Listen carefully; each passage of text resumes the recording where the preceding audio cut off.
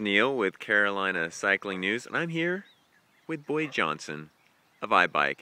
Boyd, what have you put on my bike?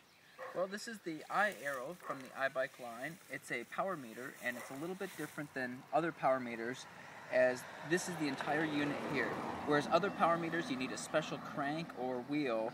This one just sits on your handlebars. It measures all the forces that go against you and figures out what you need in terms of wattage to overcome those forces. Now, how does it do all that? Magic?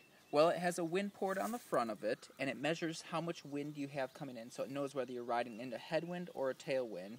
And then based on your weight, your drag coefficient, and whether you're going uphill or downhill, or how fast you're going, it can figure out the wattage you need to overcome this very accurately. So what are some of the features this computer does other than the watts? Well, it also tells every feature that a regular cycling computer does: speed, cadence, heart rate. It tells the slope of the road that you're riding on, so you know whether you're going uphill or downhill. And unique to this, it also has a wind port, so you can tell whether you're riding in a headwind or tailwind, or during a group ride, whether you're drafting or pulling. Will this make me like Cancellara? It might. All right, well, thanks, Boyd, and we're going to give it a whirl, and we'll find out if it makes me Cancellara-like. Thanks, Boyd. All right, thank you.